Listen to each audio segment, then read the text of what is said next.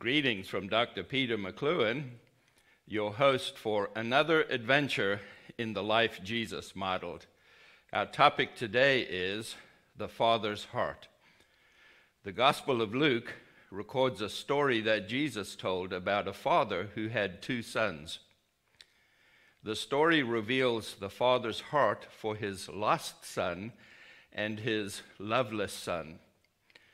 Jesus told this story to expose the hearts of religious people who thought they were pleasing to God. One day, the younger son shamed himself by asking his father for his inheritance. Amazingly, the father agreed to divide his property between his two sons. Shortly after receiving his inheritance, the younger son left his father.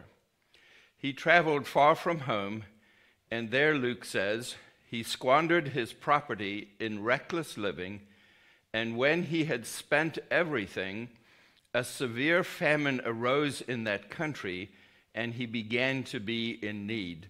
Luke chapter 15, verses 13 and 14. From having whatever he wanted, the younger son ended up needing to beg for food. His friends abandoned him soon after he had spent all his money. Luke says he was so hungry that he wanted to eat what the pigs ate, and no one would give him anything. Someone listening to me right now might be desperate for food. It could be that you have wasted your money and have nothing left and are very hungry. It could be that you are in a desperate situation, not because of any fault of your own. Whatever has brought about your poverty, I invite you to do what this younger son did. Luke says in chapter 15 and verse 17, he came to himself and said, "How many of my father's hired servants have more than enough bread, but I perish here with hunger? I will arise and go to my father, and I will say to him, 'Father, I have sinned against heaven and before you.'" The son decided to say to his father, "I am no longer worthy to be called your son." Luke chapter 15 and verse 21. And so he began his journey home with these thoughts in his mind. But while he was still a long way off, his father saw him and felt compassion and ran and embraced him and kissed him. Luke chapter 15 and verse 20. The father said to his servants, "Bring quickly the best robe and put it on him, and put a ring on his hand and shoes on his feet." Luke chapter 15 and verse 22. The father gave him a robe, a ring, and sandals. The robe established his son's dignity and authority. The ring restored his financial stability. Sandals elevated the boy from the position of a barefoot servant to a son of the house. The father made a great celebration for his son, saying, "My son was dead and is alive again. He was lost and is found." And they began to celebrate. Luke chapter 15 and verse 24.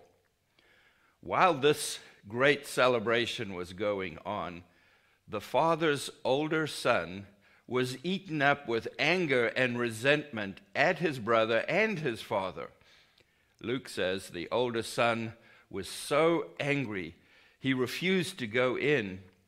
And the father came out and entreated him, but he answered his father, saying, "Look, these many years I have served you, and I have never disobeyed your command. Yet you never gave me a young goat that I might celebrate with my friends." Luke chapter 15, verse 28 and 29. The father gently said to his older son, "You are always with me, and all that is mine is yours." Luke chapter 15 and verse 31. What a powerful story. It is clear that both of these sons were suffering from what the Bible calls an orphan spirit. What is an orphan spirit? It is the belief that no one is looking out for you, no one is there to take care of you. It is the belief that you have to fight for everything in life because you won't get any breaks and nothing will come to you. Although these brothers had a good father, neither of them had learned to trust him, to know his heart.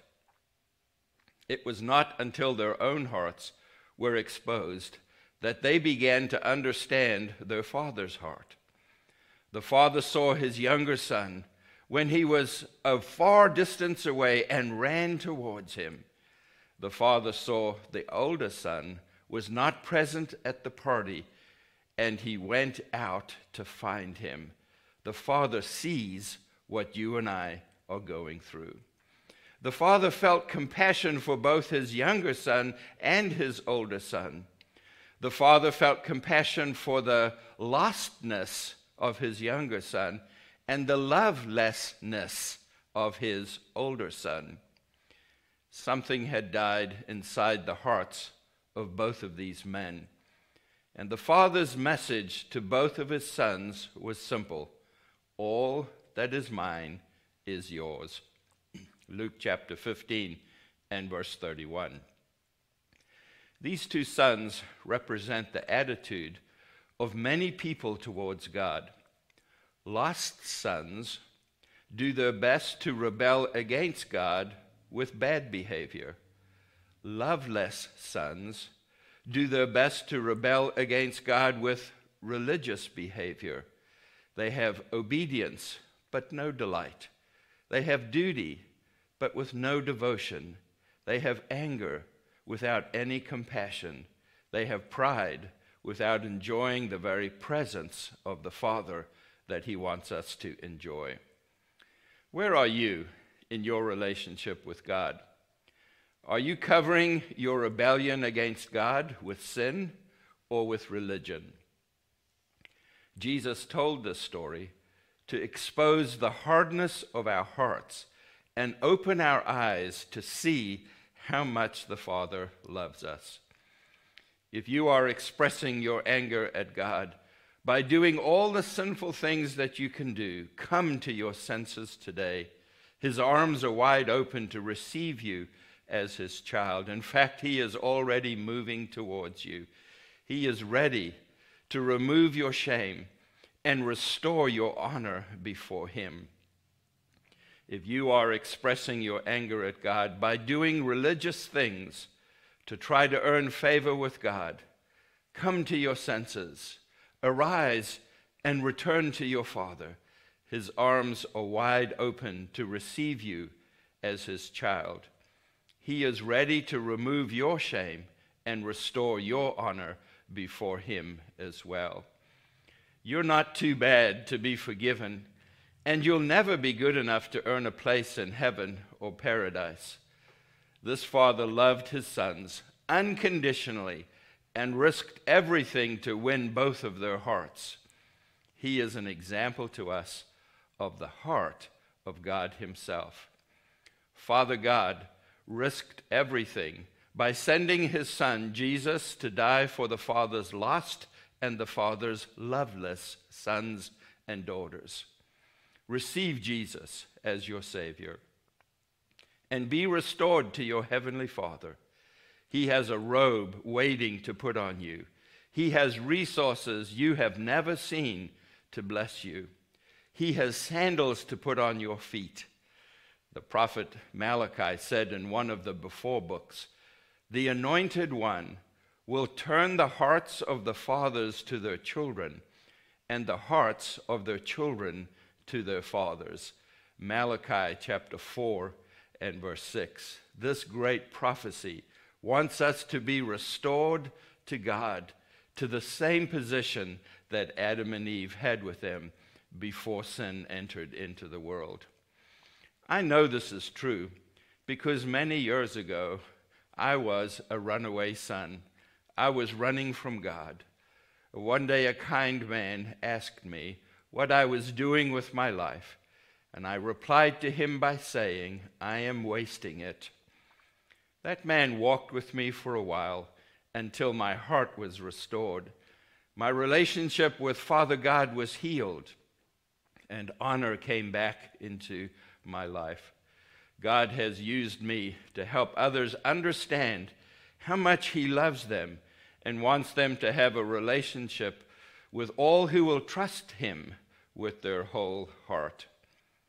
The way to overcome an orphan spirit is to renounce the lies that Satan wants you to believe about yourself and about God. The biggest lie is that you can never be worthy of having a relationship with God. He made you to have a relationship with Him, and He wants you in that relationship. Renounce the lie that you are not worthy to be called a son or daughter of God. Renounce the lie that you can be good enough to be accepted by God. As I say these words, I feel hearts being restored to God at this very moment. Ask God to forgive you and open your eyes to see how much He loves you. He will do for you what He has done for me. Next week, we'll continue studying the life Jesus modeled. Let me take a moment and pray for you.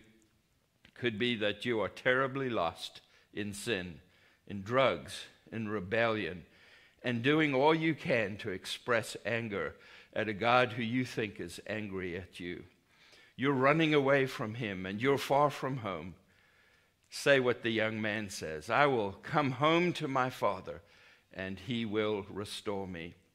Arise now, arise at this very moment, and come to Father God. He loves you so much. If you're a lost son or daughter, come to Him. The Father's arms are open for you. You're lost in religion. You may be a religious leader in your community, and you've done all that your religion has required of you. You've memorized books and prayers, but you still feel empty. It's because the Father's heart has not yet been revealed to you. Father wants to fill your heart with His presence. Ask the Spirit of God to fill you with His presence and to bring deeper meaning and purpose in your relationship with Him.